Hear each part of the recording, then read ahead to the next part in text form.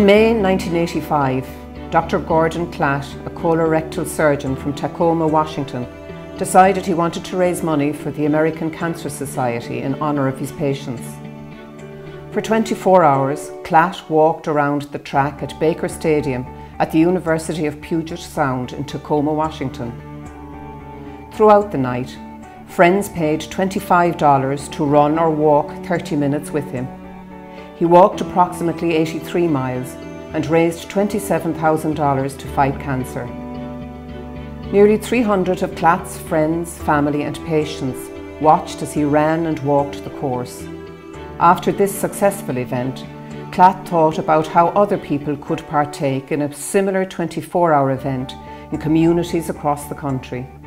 He recruited a small team of people and put on the first Relay for Life event in 1986. Since then, Relay has developed into an overnight event which takes place around the globe, raising funds in support of the fight against cancer.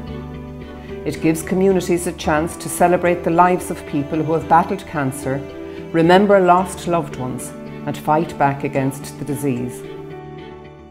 My father passed away from cancer advanced prostate cancer in 2010. And it was about a year and a few months after he passed away that the first relay took place. And I just thought, we contribute a lot to various different charities. And I thought for once I'd like to give it towards research and to see if we can try and find some form of cure for these cancers. At the heart of each Relay for Life event, teams of friends, neighbours, families and colleagues come together in groups and commit to keeping participants walking around a track or path for 24 hours. It's about people, it's about humanity, and it's about the connectivity between all of us as human beings, and the fact that we as human beings share this planet, the sense of co-responsibility that we have one for another. Cancer can leave a lot of pain and heartache in its wake, but it can also inspire people to come together and do some wonderful things. Relay for Life events are organised entirely by communities so that those lost to cancer will never be forgotten.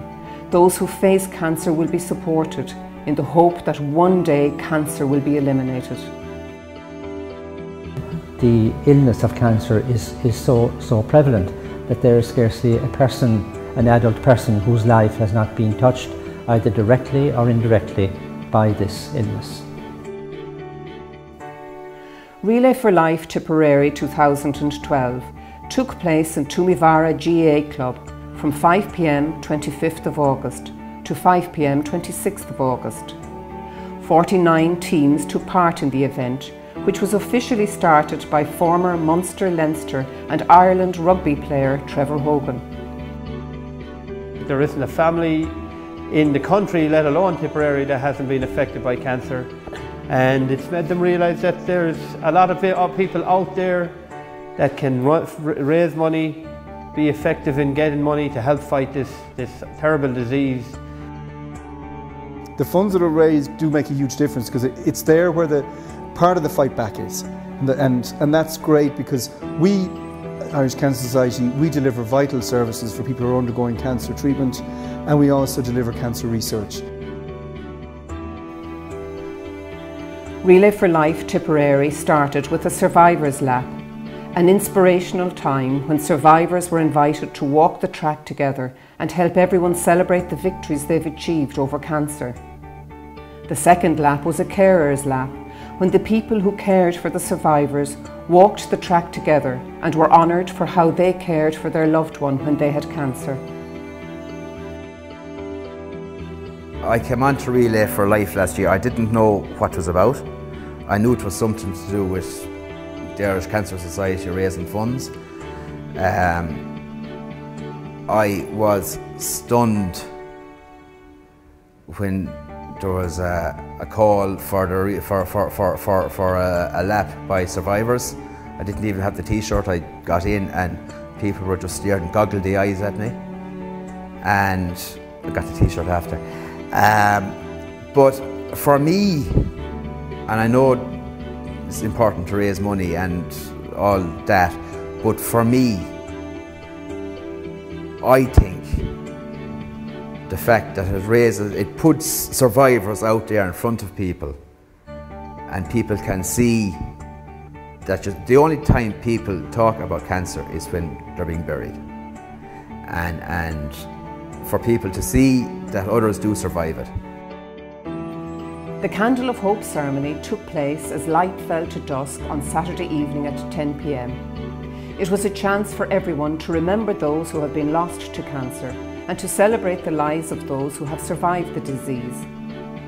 Luminaria bags are often decorated by participants, honouring a loved one who has passed or who is fighting the disease. Over 3,000 luminaria bags lined the track in Toomevara during this year's Candle of Hope ceremony. Each Relay for Life in Ireland raises vital funds to support the work of the Irish Cancer Society. We are making a difference. People are being diagnosed earlier, more people are living with cancer, which is fantastic.